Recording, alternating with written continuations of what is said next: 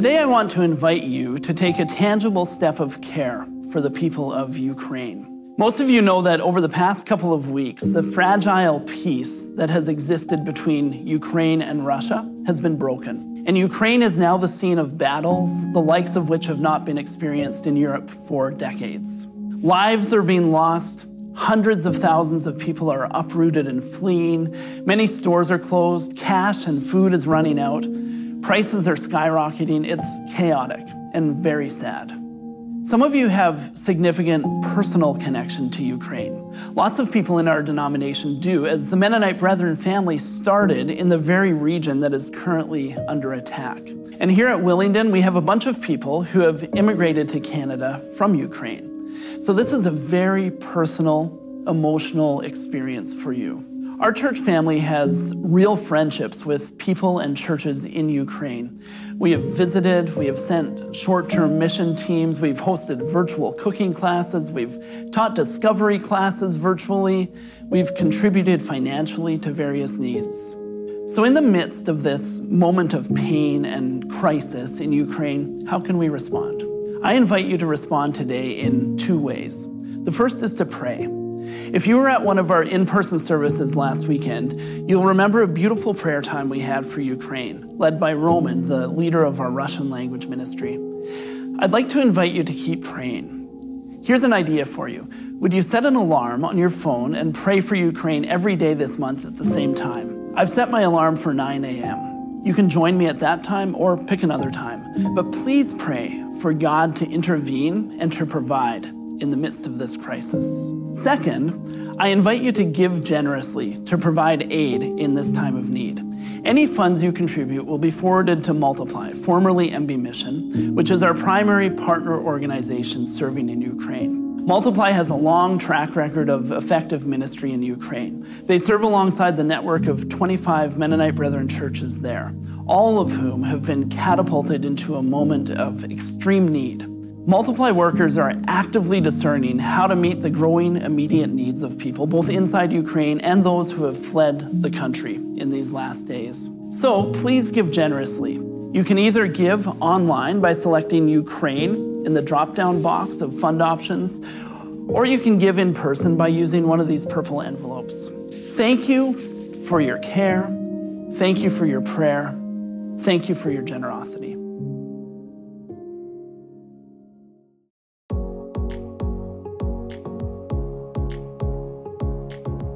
Hello and welcome to Willingdon Church's online service. We're so glad that you're here to join us. If it's your first time joining us online, you can check out our Connect card and fill that in so we can get you more involved in the church. If you have any prayers items or prayer requests that you would like to let us know about, you can fill out our prayer card and there will be a team of people praying for you throughout the week. We love hearing about the things that are going on in your life and would be so happy to hear from you. Another way to get connected here at Willingdon is to subscribe to our newsletter. We'll let you know about the different things that are happening throughout the week or special events that are coming up in that newsletter. It's sent out every week. Kids and families, day camp is coming up. On March 13th, we're gonna have our priority registration opening. And this registration is for anybody that is bringing friends that don't regularly go to church. So if that's you and if you have some friends, come visit the kids info desk and we'll get you signed up. Hello friends, my name is David Song and I'm the coordinator of WSBM, Willingdon School of Bible and Ministry. WSBM exists to equip the people of God, head, heart, and hands with God's word, helping them to know Jesus Christ personally and carry on his ministry. And I'm delighted to announce to you 5 courses that we'll be offering this spring from April to early June. We have Praying the Psalms Part 2, Prison Letters to the Philippians, Basics of Biblical Hebrew, Caring for Seniors, and Global Mission of the Church in the 21st Century. Now, you don't have to have taken Praying the Psalms Part 1 in order to take Part 2. In other words, it's not cumulative. But this course invites students to a lifelong practice of praying the Psalms well. Prison Letter to the Philippians looks at the letter as a whole and offers many opportunities to read it exegetically, meaning drawing out the meaning of the text rather than importing the alien meaning onto the text. Basics of Biblical Language of Hebrew introduces the Hebrew alphabet and basic grammar. And please, don't feel intimidated by this. Believe it or not, language courses tend to be the easiest and most rewarding courses. Caring for Seniors is a course designed to equip you with necessary skills to help older people, whether in long-term care settings or in their own houses, discover the pathways to meaningful aging. Finally, Global Mission of the Church in the 21st Century examines the current realities of global outreach and provides practical ways in which students can discern and engage with what God is doing in our city and our world today. Please have a look at our courses on our website, willingdon.org/WSBM. Early bird discount as well as a huge group discount for a group of 4 or more ends on the last Sunday of March. Looking forward to journeying with you this spring. Another way that we like to worship here at Willingdon Church is through our tithes and offerings. So let's pray for that before we head into service. Dear God, we just thank you for the gifts that you have given us and the way that it is used here at Willingdon. We just ask that you be blessing the funds as they're coming in, and would those be used to further your kingdom and be used for the good of this congregation. God, in all this I pray, in Jesus' precious name, amen. So why don't you stand and get ready to join us in worship.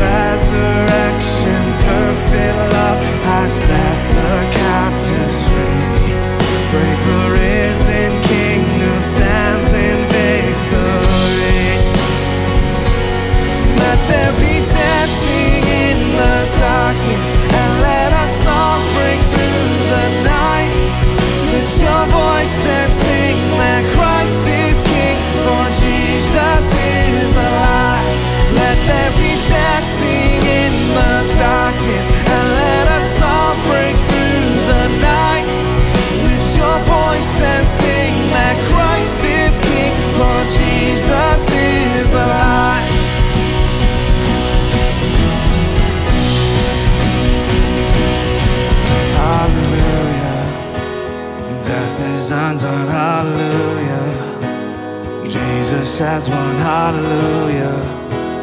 We overcome, oh in Jesus, hallelujah. Death is undone, hallelujah. Jesus has won, hallelujah. We overcome, oh in Jesus, hallelujah. Death is undone, hallelujah. Jesus has won, hallelujah. We overcome, oh in Jesus, Let there be dance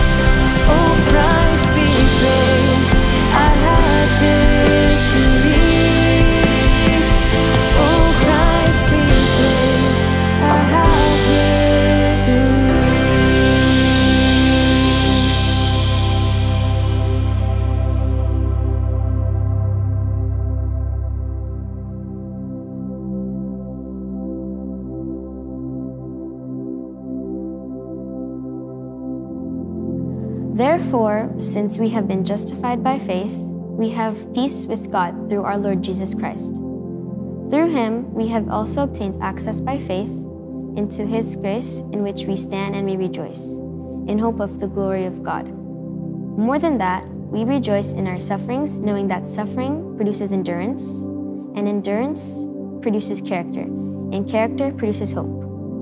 And hope does not put us to shame, because God's love has been poured into our hearts through the Holy Spirit who has been given to us. Today, I have the privilege of giving the first sermon in this new series in Romans chapters 5 to 8. It's a series that's actually called Confident. Now, this is more of a relaunch. We were going through Romans until June of last year, and at that time, we finished chapter 4 with a message, coincidentally, given by someone named Roman. The last words of chapter 4 were about Jesus being raised to life for our justification. Chapter 5 begins with the words, "Therefore, since we have been justified by faith." So in the first 4 chapters, Paul has described at length what it means to be justified by faith. To us, the words sound technical, clinical, theological, and I suppose a little on the dull side. But it's actually a wonderfully rich image. He pictures the entire world like a big court of law. Now, that in itself isn't the most exciting of things. I've visited a few courtrooms, once to accompany a young criminal, another time to see a lawyer friend in action.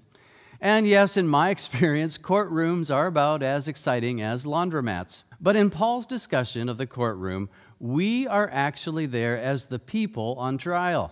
Now that makes the image more compelling. And not only are you and I in the courtroom as criminals, we are like people who have been found trafficking drugs in certain countries, where the death sentence is inevitable for such a crime. And to make the situation even worse, evidence against us is overwhelming, and we have no defense attorney. The game is over, we're completely finished. We are on death row awaiting execution. Then suddenly, the judge finds a way to change the verdict. He puts forward his own son to stand in my place, to take my guilty verdict and even my death sentence. It sounds ludicrous, but this person I'm standing before is not only the judge, he's the king as well, and he can do whatever he wants to do. But it still sounds strange and unjust, scandalous even, that the judge's son, who didn't do anything wrong, would be allowed to take my punishment. It's an undeserved and sacrificial kindness. Grace is the word that's usually used. And my only response is to humble myself and receive the gift. It's either that or death. So in the first chapters of Romans, we are a people who are born into sin, baptized in sin, and swimming in sin. This is what's wrong with us. None is righteous, no, not one. All have turned aside. Together they have become worthless. Every mouth is stopped. The whole world is held accountable to God. Now, we can hear this description of human beings and make one of 2 responses. We could say, that's not me, I'm not that bad. I shovel the sidewalk in the winter, I drive the speed limit, I've never shoplifted. We can argue our own innocence, and I suppose that is what many of us do much of the time. We justify ourselves, we shift the blame. Now, we learned that from Adam, who said the words, "It was the woman you gave me, she made me do it." But if I find myself in the description, if I see that there's truly a disease that has made me, little old me, jealous and gossipy, boastful and faithless, a slanderer and insolent, just a few words that Paul uses in the description, if I can see myself as that, it's one of the happiest days of my life. Augustine famously called this, "Oh, happy sin." It's like going to the doctor after suffering from a long chronic pain, and the doctor makes a correct diagnosis. The light goes on, and we say, "Oh, that's what's wrong with me." The problem is not my irritating spouse, or defiant kids, or noisy neighbor, or lazy coworkers, or unreasonable boss. The biggest issue of the day isn't the trucker convoy or the government's response. The thing that's wrong is actually me. And when you've got a terminal illness, how much do other things really matter? But when the doctor makes a correct diagnosis, well, then I'm ready for the cure. And by accepting that diagnosis and then the cure, the grace and forgiveness of God through the blood of His own Son, we enter into a new reality. We enter into chapter 5, where Paul begins to explain the life of justified people. How do we know we truly believe something and we think that thing is important? That something will affect the way I live in very real ways. God has rewired us.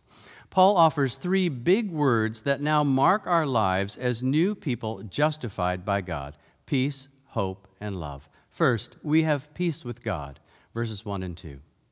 We have peace with God through our Lord Jesus Christ. The Bible describes the peace of God and peace from God.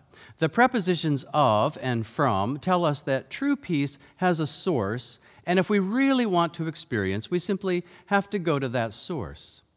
The phrase peace with God is a bit different. This means that 2 former enemies have now become close friends. Near the beginning of this letter, Paul wrote, "The wrath of God is revealed from heaven against all ungodliness and unrighteousness of people." The problem is stated at the outset, the wrath of God. So in this letter, Paul has moved us from being under the wrath of God to being at peace with God. The anger of God towards our sin is over, and there's not one little bit of hostility in God's heart toward us. The Old Testament book of Isaiah described war-torn Israel being terrorized by violent forces. Their villages had been destroyed, houses burned down. They didn't have food to eat or water to drink. Now, it's hard for us to imagine this because most of our generation hasn't experienced war, but that was indeed the experience of some of our parents. My dad's family, for example, lost everything at the hands of revolutionary soldiers. They were forced to flee for their lives. Israel's situation in Isaiah's day was like that. Only their main problem was actually themselves and God's anger towards their sin. Like us in Romans, they had to stop looking for the source of their problem in their leaders or their circumstances, but to trace it back to their own hearts. The wrath of God was being revealed against them in very specific ways. And then suddenly, Isaiah 40, verse 1, the message changes, just like it does for us here in Romans 5. "Comfort, comfort my people, says your God. Speak tenderly to Jerusalem and cry to her that her warfare has ended, that her iniquity is pardoned. She has received from the Lord's hand double for all her sins." The war is over. A little later in Isaiah, we come to that great prophecy of the suffering servant, chapter 53, where we read those words, "Upon him was the chastisement that brought us peace." To these people who had suffered greatly because of their sin, Isaiah pronounced peace, comfort, and grace. Peace. It means that our warfare has truly ended. We now live as if everything is completely and eternally okay. God is more than just okay with me. He deeply loves me and only wants what is best. There's no longer an enemy that can truly hurt me. I'm completely safe for the rest of my life and for all eternity. And I just should say, as a side note, spiritual warfare is also a reality for Christians, but it isn't our major reality. In Romans, there's very little said about the devil, and in most of the other New Testament letters, the same is true. The major reality for us, the major way we are to think, is not warfare, but peace. We need to be aware of the enemy, but realize that he's no longer a threat to us. With the Spirit's help, we need to get into our minds that we are truly at peace with God. In describing this passage, Pastor Mike Winger discusses the difference between true peace and a ceasefire. A ceasefire can offer a mixture of peace and uncertainty. There's the lingering possibility of war. Will we do something to make the other side mad? Will they start shooting at us again? And we sometimes think of our relationship with God in that way. Have I done something to make God mad at me? Did my business dry up because God doesn't like me anymore? In a ceasefire, we'd better watch out because the other side still has soldiers patrolling the area, and it won't take much for the bullets to start flying again. No, the warfare has ended. God has given us double for all our sins. As much as we have sinned against God, His grace is twice as great. As the old hymn says, grace, grace, God's grace, grace that is greater than all our sin. But here is something even more important. The gospel story, which is what the letter to the Romans is describing, is not mostly about my sin. It's about God and His reign of peace over all things. The problem, the thing that has disrupted God's peaceful reign, was in fact our sin. My sin, multiplied by the over 7 billion people in this world, has turned this planet into a place of war, pollution, ongoing grudges, and diseases. And when God solved that problem of sin through our Lord Jesus Christ, He began to reign over a new creation, over you and I as newly created people. It can sometimes feel like on our territorial planet, life is one big game of risk. Which country will hold the balance of power? Which party should we align ourselves with? But the gospel is about, in the words of N.T. Wright, how God became king. He took up a throne not with tanks and weapons and technology, but with an act of sacrifice. To have peace with God means that He not only likes us, but that He's working out all things for our good. And we have aligned ourselves with the winning side. Do you believe it? Now you have to, if you have been justified by faith, because that word faith means much more than an assent to doctrine. Faith is the entire orientation of my whole being, body, soul, thoughts, and emotions, into a complete trust that God is fully in control. Guns may be firing outside my door. The MRI I just received is suspicious. A flood has destroyed my land. The boss is about to fire me, but I believe God is in control. In the previous chapter, Paul had been writing about Abraham, who he called the father of us all. And he said that we share the faith of Abraham. The story of Abraham is mostly about an elderly couple well past the age of being able to have children, never having children, but being told by God that they would. And with each passing year, the promise grew more and more impossible. Abraham first heard it from God at age 75 when his wife Sarah was 65, already a sheer impossibility. There's no IVF, surrogacy and adoptions were not options. So at age 80, there's still no child, none at 90, and none at 95. Our story begins with an empty womb, and the father of faith is an old man who believed that God could put life into a dead womb. That's how our story begins. Abraham believed God, and it was counted to him as righteousness. When Abraham was 100, Sarah 90, their son was born. Life had come into a dead womb, and Abraham, the father of our faith, believed it would. In the impossibilities of life, people of faith believe that God is truly the King, and we have peace with God through our Lord Jesus Christ. Through Him, Paul wrote, we also have obtained access by faith into this grace in which we stand. Verse 2. The reign of God through our Lord Jesus is filled with grace. Peace describes a relationship with God, and grace describes what I possess in God. Think now for a moment about the most generous person you've ever known. I'm thinking of my own father. He didn't ever possess an awful lot, but he could not but give away what he had. If you parked your car in his driveway, visited him for an hour, you'd find your oil had been changed.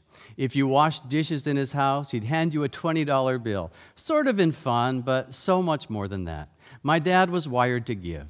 But if you multiply the most generous person you know by 1,000,000, we're still not in the range of God's generosity. It is in God's very nature to give. He is the God of all grace. And this is the basis, Jesus said, for prayer. If we know how to give good gifts to our own children, how much more will our Heavenly Father give to us? So we come to Him in prayer constantly, knowing that He loves us. He loves to hear us. He loves to give to us. Why does it mean so much to God that we ask from Him in prayer? Because He knows when we ask, we truly understand we are His children who know Him to be the giver of good gifts. Let's do our best to not waste the grace. Through Jesus, we have been given access by faith into this grace by which we stand.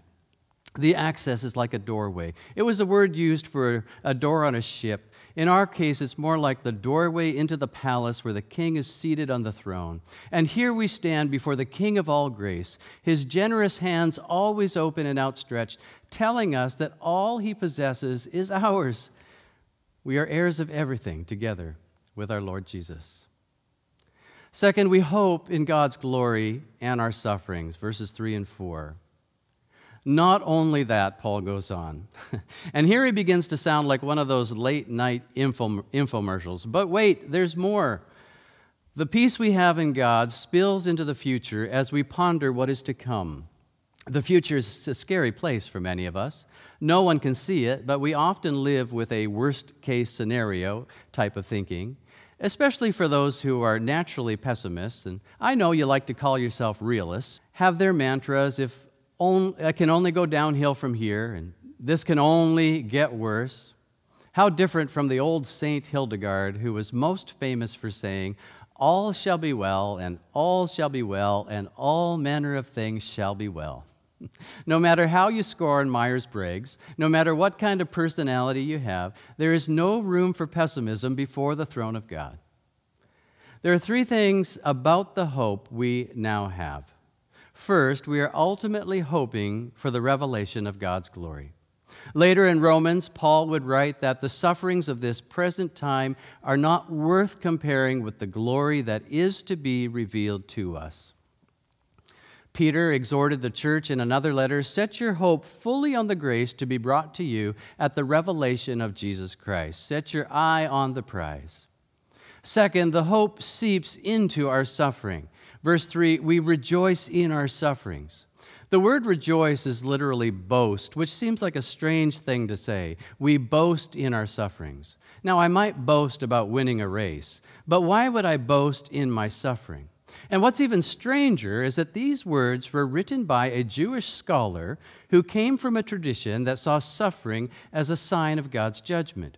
In his tradition, if you were suffering, it could only mean that God is mad at you.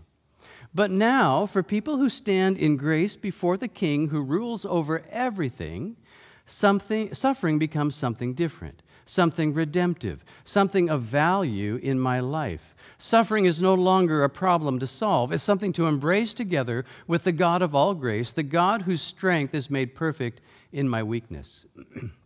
And third, suffering matures us. What are the benefits of suffering? It produces endurance. Like people training for a marathon, the sore muscles are signs of potential strength, so that tomorrow's workout will be a bit better than today's. If I can make it through the pain of today, and then the pain of tomorrow, and then the pain of the next day, I'm building some reserves within myself. I will not be a quitter. Suffering builds spiritual muscle, and we can't get that by reading a book. Spiritual muscle is developed through pain. And God, the great trainer, knows exactly where we are weak and which exercises we need. Endurance produces character. This word character refers to the product of a test, something that results only by being tested, like gold refined by fire, Peter would write to suffering Christians. Our suffering is making us into better people, more full of faith in the God of grace. And then we're back to hope again. Character produces hope, and hope does not disappoint us. In the body of Christ, it seems that God, in his wisdom, has called some into particularly painful suffering. One of the most well-known in our generation is Joni Eareckson Tada, who broke her neck in a diving accident as a teenager and has lived as a quadriplegic for 50 years. In a talk that she gave titled, Hope the Best of Things, she says, do you know who the truly handicapped people are? They are the ones, and many of them are Christians, who hear the alarm clock go off at 7:30 in the morning, throw back the covers, jump out of bed, take a quick shower, choke down breakfast, and zoom out the front door. They do all this on automatic pilot without stopping once to acknowledge their Creator, their great God who gives them life and strength each day. Christian, if you live that way, do you know that James 4:6 says that God opposes you? God opposes the proud, but gives grace to the humble. And who are the humble? They're the people who are humiliated by their weaknesses, catheterized people whose leg bags spring leaks on somebody else's brand new carpet, immobilized people who must be fed, cleansed, dressed, and taken care of like infants, once active people crippled by chronic aches and pains. God opposes the proud but gives grace to the humble. So then submit yourselves to God. The role of suffering is to strip away our resources, reveal our poverty of spirit, and purify our hope in God Himself and in God alone. And Paul writes that this hope will not disappoint us. Third and finally, we have God's love, 5 verse 5. Why doesn't hope disappoint us? Well, here is something that seems at first like a strange answer. Because the love of God, Paul says, has been poured out into our hearts through the Holy Spirit who has been given to us. What does the love of God have to do with the hope that doesn't disappoint us? Later in this letter, we'll see that nothing in all creation will be able to separate us from the love of God for us in Christ Jesus. Suffering, instead of making us think that God doesn't love us, has the opposite effect. It reminds us of the reasons to hope in God with a hope that never disappoints, and to be renewed with the knowledge that God's love is without condition now and forever. I love this word poured. It's something we do all the time. Now, I happen to believe that coffee is one of God's greatest physical gifts to the human race. One of my first acts every morning is to pour coffee from the urn into my cup.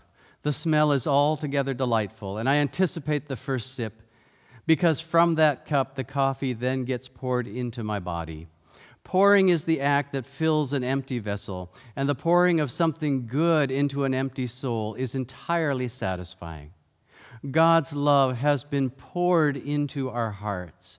We who were impoverished, who had been objects of wrath, who had no peace, no grace, no joy, no hope, are now filled with the love of God. There's a couple of goals for this long letter.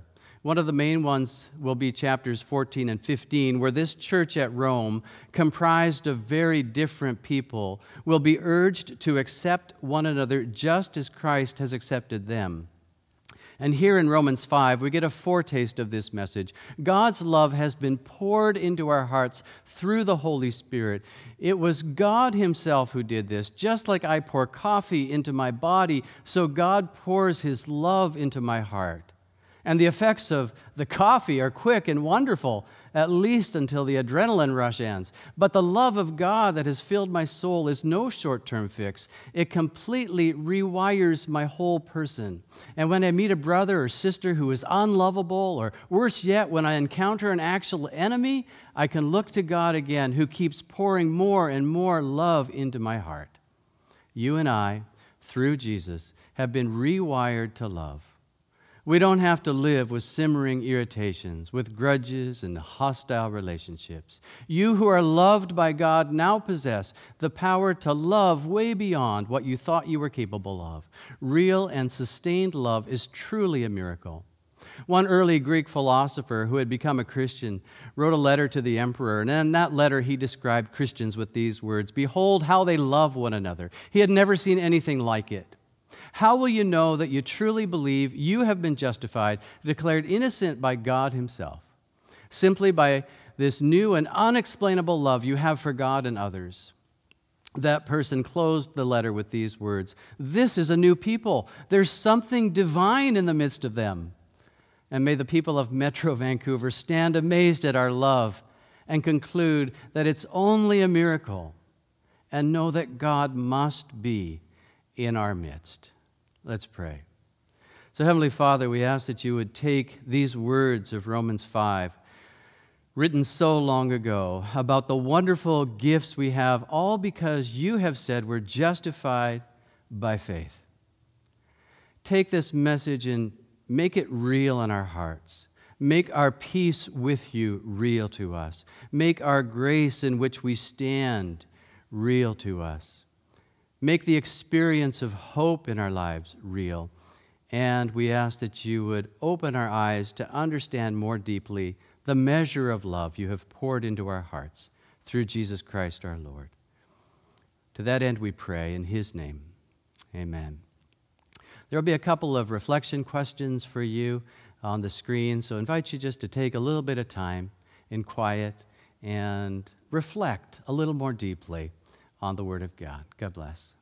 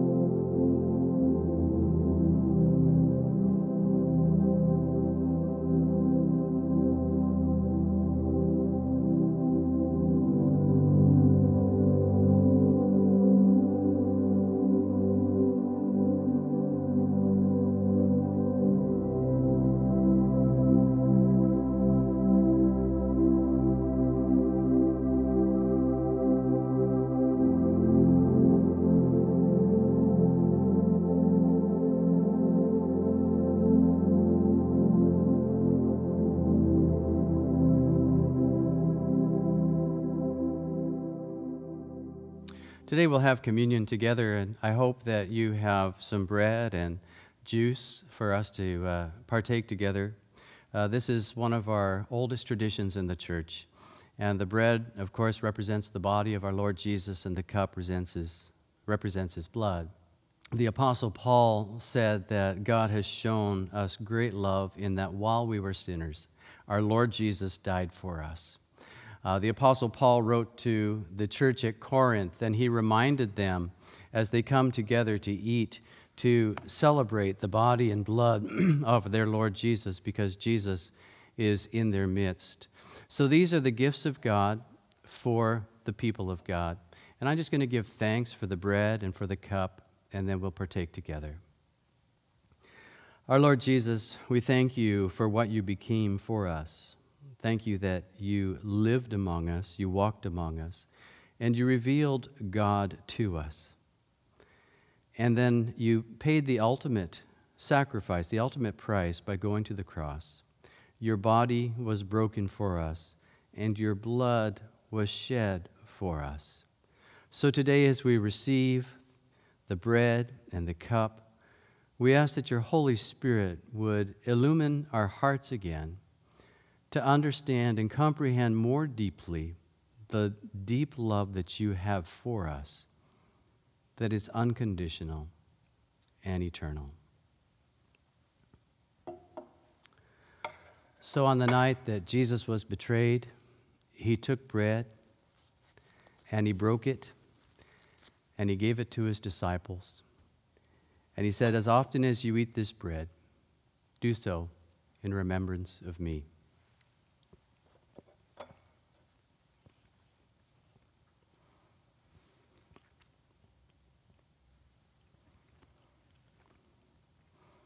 And then after supper, he took the cup, and he said, "This cup is the new covenant in my blood.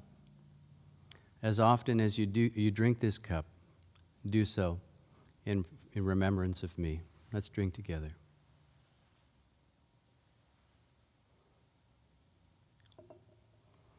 Paul wrote that as often as you eat this bread and drink this cup, you proclaim the Lord's death until he comes again. Our God, we thank you for the gospel that has been proclaimed to us, the great sacrifice of our Lord Jesus Christ. And thank you today, through this simple exercise of eating the bread and drinking the cup, we now proclaim the gospel to ourselves and to the world of your great love for us. It's the most important thing that's ever happened in the history of the human race. And thank you that you revealed it to us, and you've saved us through our Lord Jesus, in whose name we pray. Amen.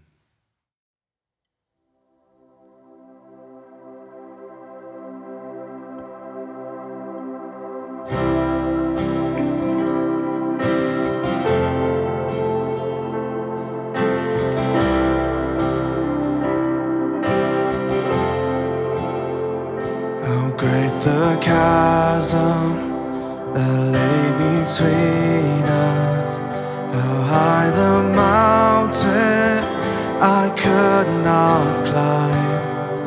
In desperation, I turned to heaven and spoke your name into the night.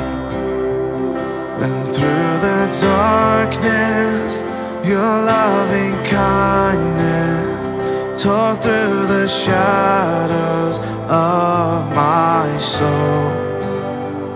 The work is finished, the end is written. Jesus Christ, my living hope. Who could imagine so great a mercy, but I could fathom such boundless grace? The God of ages stepped down from glory to wear my sin and bear my shame. The cross has spoken, I am forgiven. The King of Kings calls me his own. Beautiful Savior, I'm yours forever. Jesus Christ, my living hope.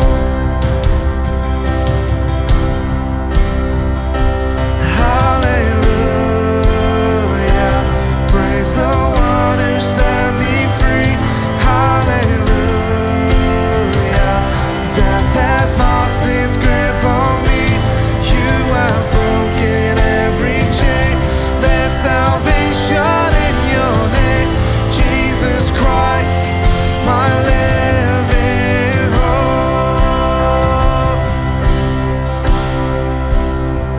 Then came the morning that sealed the promise. Your buried body began to breathe. Out of the silence, the roaring lion declared the grave has no claim on me. Then came the morning that sealed the promise. Your buried body began to breathe. Out of the silence, the roaring lion declared the grave has no claim on me. 'Cause Jesus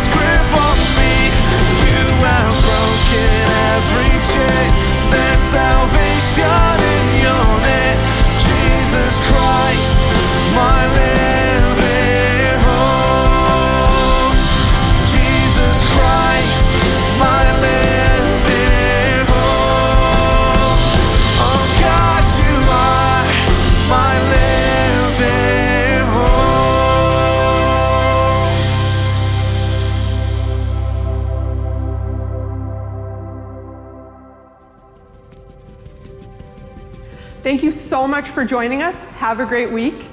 Bye.